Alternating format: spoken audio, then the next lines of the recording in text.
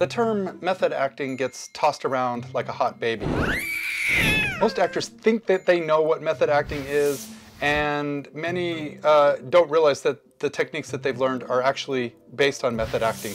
And I want to kind of dispel some of the myths about method acting and talk about what it really is, how it started, and all that. Method acting kind of got its start with Stanislavski. He was tired of seeing actors presenting emotions on stage and not having any real life connections with the character. So he developed a method of acting that encourages the actor to discover the motivations of a character and what they need, what they want, how they're going to get it, and the obstacles that are in their way. Reading between the lines of the script and discovering more about the character than what is on the page. Now, there's a couple common misconceptions about method acting. Some people think that it means that you lose a lot of weight for a role or you gain a lot of weight for a role. Actor Christian Bale famously lost a lot of weight for The Machinist. And Matthew McConaughey lost a lot of weight when he played the character that lost a lot of weight due to AIDS in Dallas Buyers Club. So people think that method acting means losing a lot of weight or gaining a lot of weight and trying to build a character out of that. And while it certainly helps to play a character like that, to live in their skin and actually feel like they feel, that's not method acting. That's just character preparation. That's actors preparing for a role and really putting their whole life and energy into it. But it's not a method of acting, so to speak. And then other people think that method acting means staying in character, digging into the soul of your character and living their life and only living their life and never breaking character, even if you're offset. You expect everybody to call you by your character's name and treat you like the character the whole time. And there's some actors out there, Daniel Day-Lewis and people that really get into the character and stay into character. But that's not part of method acting either, really.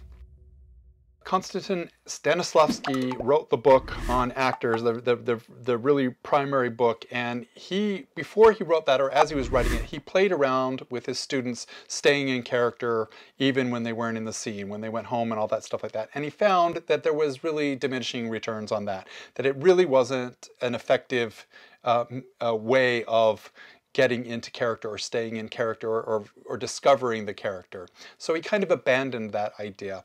But many actors kind of hold on to that idea that they have to be in character all of the time. Stanislavski developed this method, and basically it's really where an actor reads between the lines of a script. Not just what's on the page, but what the other actors say, what the stage directions say. The actions that a character takes is more important than the emotions that they feel. The emotions lead to the actions in some cases, but it's more important to lay out a blueprint of the actions that a character takes. And then you discover through work, through discovery of the character and their backstory, their history, how they came to be where they are, how they came to be in this scene with these people, how they know the people in them. Answering all of these questions helps you discover your overarching objective in the whole script, and then an objective in each scene that you're in that's like a mini objective. And then each beat in a scene can be an objective too. But basically you get an objective, then you discover the obstacles that are in the way of that character, the things that that conflict with what they want to accomplish. And then you discover the actions that they take, the tactics that they take, the words that they say in order to overcome those obstacles and or achieve their objectives. So that's kind of the system in a nutshell. And anybody who follows those blueprints is kind of method acting. One crucial aspect of the method is that the character lives outside of the script, not outside of the reality of the show. You don't need to carry it into your own personal life, but the character has a life outside of the scene, and it's up to the actor to discover what happened right before the scene, what happens after the scene, what happens in between the scenes. What is the glue that makes this character tick? What are the personality traits that they bring this character to life, and how did that character get those personality traits? What kind of pinnacles in their life made them the way that they are? You know, were they injured in the war that gave them a limp that caused them to be an aggressive type of person or a grumpy type of person, something like that. You know, you want to pinpoint the things about the character that are important to the script.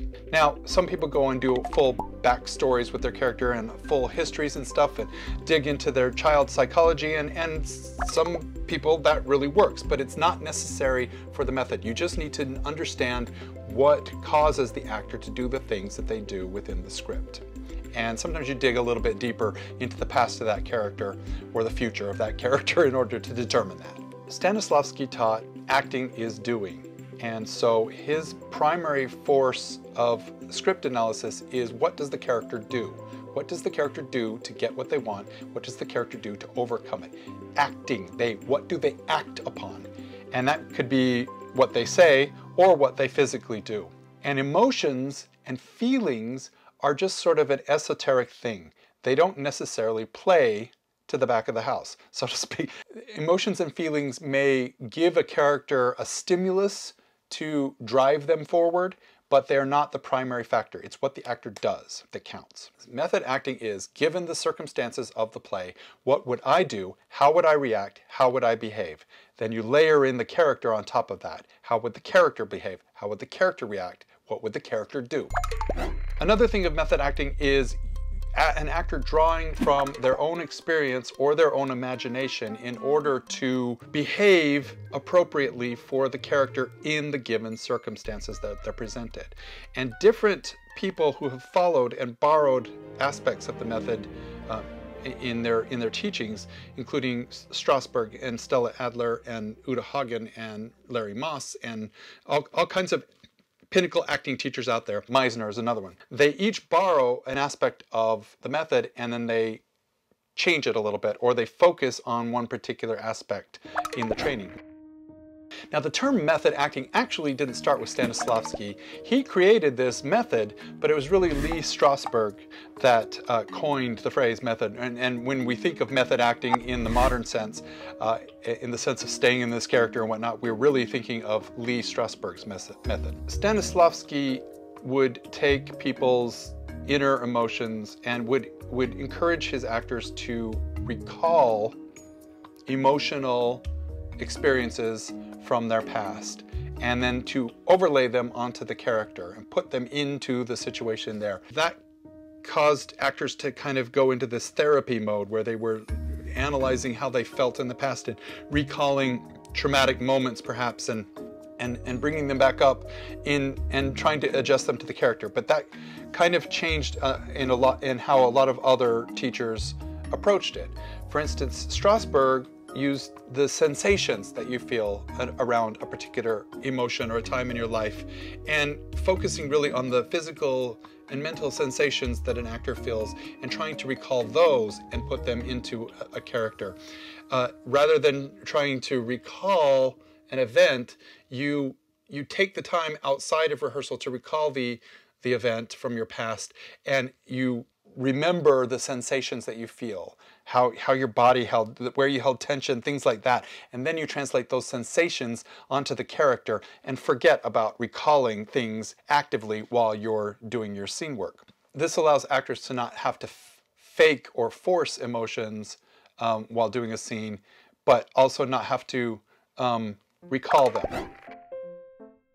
Sandford Meisner developed a technique based on the method where you use objectives and obstacles and whatnot, but he starts with actors responding to each other actively. So one of the first exercises you do in the Meisner technique is you take a nonsense phrase like, you know, my shirt is yellow, your shirt is yellow, and you repeat it back and forth until it becomes just sort of nonsense. You're responding exactly to what the actor says, but you're not acting, you're not actively responding, you're not doing anything, you're just giving an honest response. So Meisner is about listening and reacting to the stimulus that you're given from the other actors on stage, and that is the primary focus of Meisner. Meisner is all about approaching the actor through spontaneity and real-time reaction. He encourages the actor to get out of their head and to just respond to the stimulus that's given to them. The actor is responding instinctively and reacting to the environment that is around them. Meisner focuses on reactions and repetition and spontaneity and improvisation. Tadashi Suzuki, the Suzuki technique, is more of a physicalization technique. So that's where you take the physicalizations of your character, maybe a limp or tension that they hold in their body or trauma that they've had from their childhood, and then you exaggerate that to almost a clownish state until, you know, it's bigger than life. And then you systematically pull those physicalizations back into more of a realistic portrayal. Now, Uta Hagen doesn't have you do recall exercises, but instead uses substitutions. In her teachings, you think of yourself as the actor in the situation. If I was in this situation, what would motivate me to take this action? If you can't motivate that as an actor, if it doesn't make sense to you as an actor, then you find something similar in your life and you recall that and you say, okay, I'm going to just take that and put it in here as a motivating factor for my character. So using substitutions to kind of motivate actions is what Uta Hagen is all about.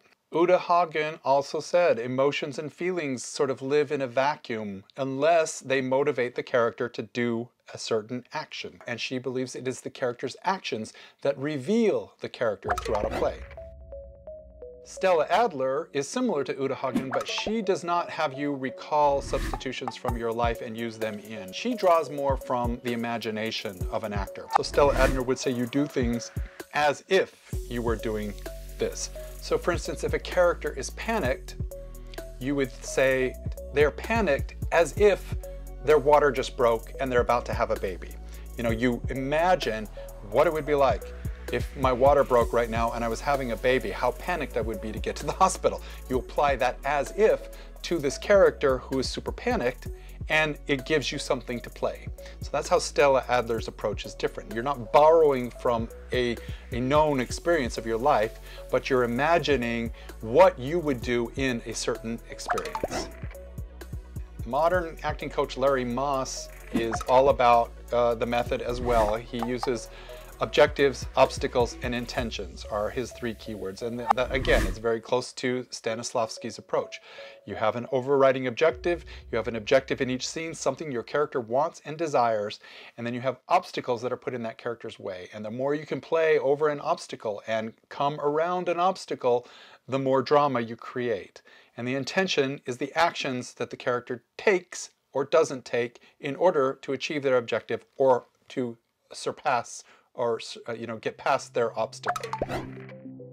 Warner Loughlin is another Hollywood acting coach, and she encourages you to use the script as a blueprint, to dig into read between the lines and really study the script and take it all the way back to a character's childhood and find out what motivated them in their childhood or what suppressed them in their childhood. It's called a base human emotion, and it's something that a character got because of something that happened to them in their childhood, traumatic or otherwise, that led them to be the way that they are today. And once you discover that base human emotion, which is, all the clues for that should be in the script that's given, and you can figure that out by using her techniques. And then once you discover that base human emotion, it gives you something to play, and it gives you a much more fleshed out character life. So that's very method in its way, in terms of all the study, of all the background that you create for a character. And those are just a few of the famous acting teachers and coaches out there over the years, and that's basically a nutshell too. And honestly, I have not taken courses in many of these techniques myself. I've just studied them a little bit. So, you know, if you have taken courses in those, you're probably going to have a much more fleshed out and better understanding of these approaches, but they all kind of find their base in the method technique. Think of method as using a script as a blueprint to dig into a character deeper, to read between the lines, and then to discover that the actions that the character takes to overcome their obstacles and achieve their objectives. That's method in a nutshell, and that's all you got to know about it. Here's a video on objectives, and here's a video on overcoming obstacles, and you can dig in a little deeper and find out more about those aspects of the method.